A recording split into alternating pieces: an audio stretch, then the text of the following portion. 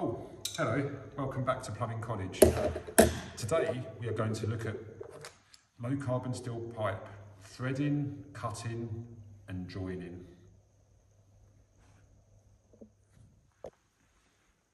On site, for this task you would probably use power tools. In college you will use hand tools.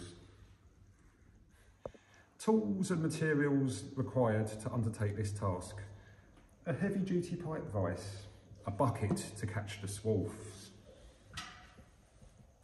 a hacksaw with a blade of 24 teeth per inch, a heavy duty adjustable steel pipe cutter, Stilson wrench, a stock, dies with 3/4 and 1/2 inch teeth, a pen, a selection of files, in this case a half round file, a round file and a flat file, a tape measure, PTFE tape, malleable iron fittings, 3/4 pipe, 1/2 inch pipe and cutting oil. Be mindful, when using low carbon steel, it's measured in imperial. So in this case, I have got some 3/4 inch low carbon steel and it's measured from the internal bore.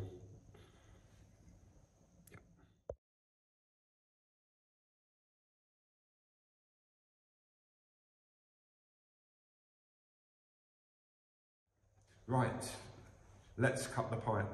Remember to use the whole length of the hacksaw and also let the saw do the work, i.e. don't push hard on the blade when sawing. Use 2 hands.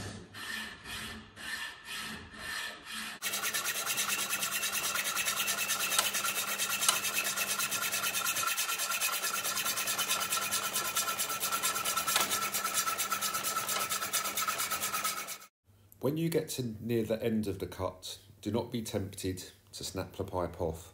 This will cause you more filing afterwards. Phew, right. We now need to remove the burrs from the outside and the inside of the pipe.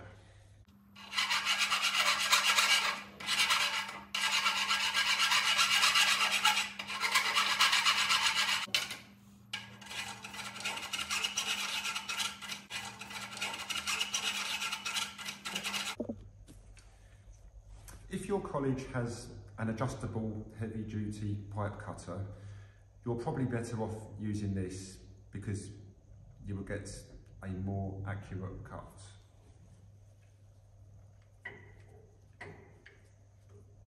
Make sure the cutter is installed correctly on the pipe, i.e. 2 rollers and a cutting wheel touching the pipe. When using this tool, don't be tempted to over tighten when cutting, otherwise you will damage the cutting wheel.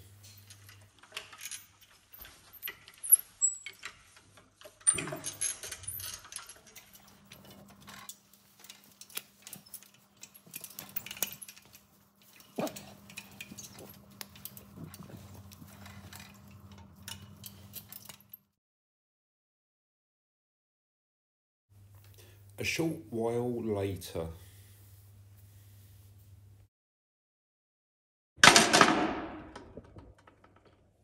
yay! Whew. Right, so now make sure you remove the internal burr using the round file.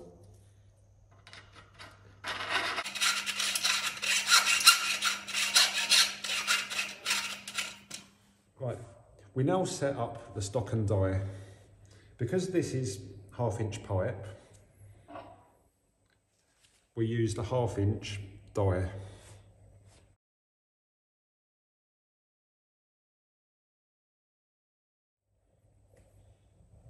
And we place it into the stock till it clicks. Right, let's place the stock and die onto the pipe. Make sure the arrow is facing clockwise and not facing anti-clockwise.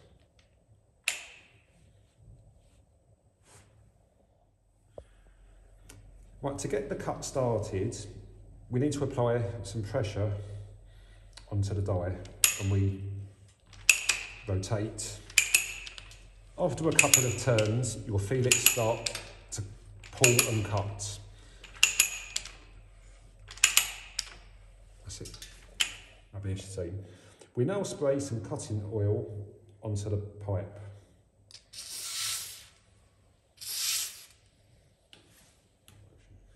Right, using two hands now, let's start cutting the threads into the pipe.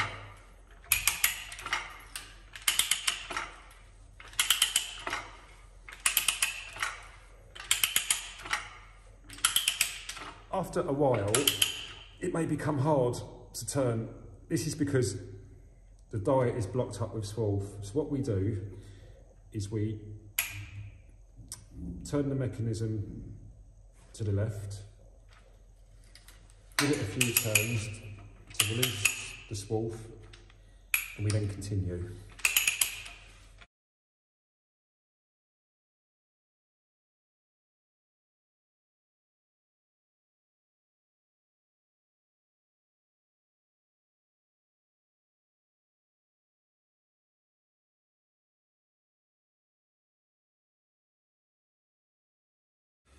The required depth is so the pipe touches the end of the dies.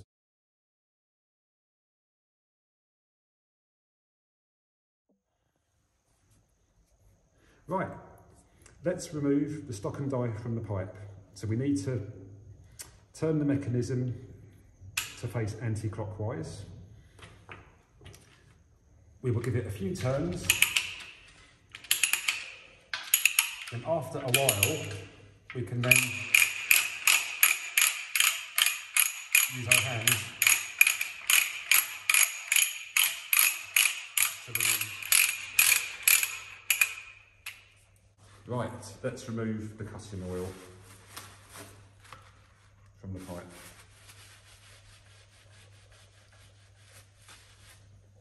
Let's put PTFE tape around the pipe. This will cause a seal between the pipe and the fitting.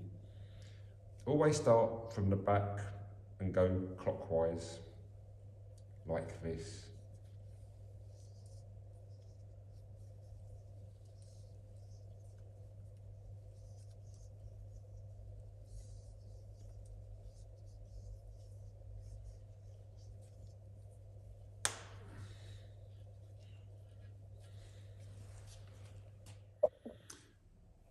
Be aware, if you put the PTFE tape on the wrong way, like anti-clockwise, what can happen is when you screw the fitting up, the tape will also come off and not form a seal.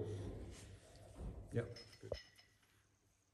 It is bad practice to use grips on fittings. Right, let's put an elbow onto the pipe.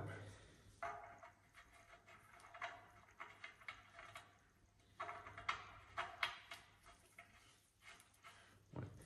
We are going to use a threaded piece of pipe as a lever.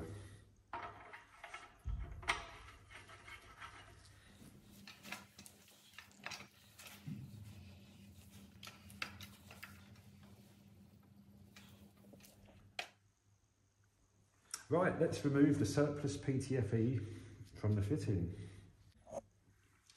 The purpose of using Stilsons is they are designed to be gripped onto the pipe.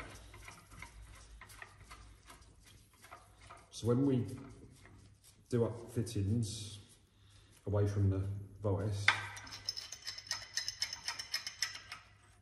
we can do the Stilsons like this. Be mindful they only work one way. So to do it up, undo, and then just one last thing.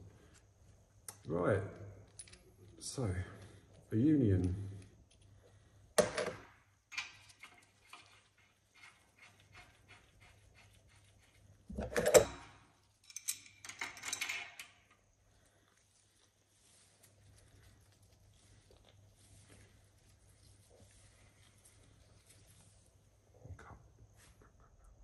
It is good practice when you remove the pipe from the vise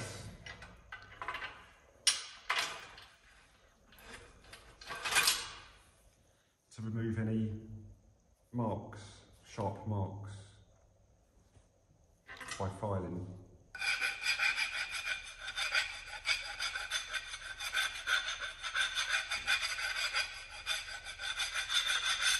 If they are left behind and this pipe is installed, somebody could grab the pipe and cut their hand. That is how you cut and thread low carbon steel pipe. Now you have a go.